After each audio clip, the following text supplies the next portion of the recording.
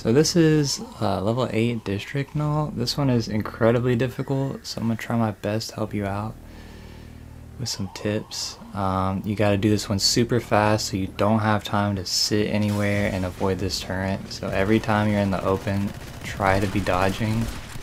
I think you might be able to hold the dodge a little longer than I did, but I just spammed it every time I was out in the open, and that seemed to work. Basically it's the same thing. Besides that, you're just trying to dodge every time you're out in the open, because that turret's going to try to shoot at you literally every time, and you cannot sit there and wait for it to stop shooting. You have to keep moving. You need every second on this one. And remember for this skateboard to just jump when you see a ramp or a cliff if you want to stay on it. Right here I purposely, I think, jumped off of it. And if you can see, when I'm dodging, my shotgun is just like going off in a random direction.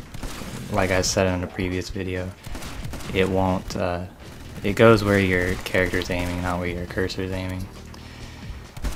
And if you feel like you're going to lose your combo, just make sure you graze somebody if you land a shot, even if it doesn't kill them. Sometimes that's beneficial because you can keep your combo up.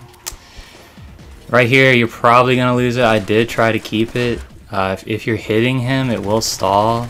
Like, your combo meter won't drain all the way, but I just don't see how you can keep it up the whole entire time you're fighting the boss. The first half, he kind of just follows you, and the second half, he snaps to whatever level you're on. So I purposely drop here, let him snap to me, and then as soon as he starts shooting, he'll stay in place.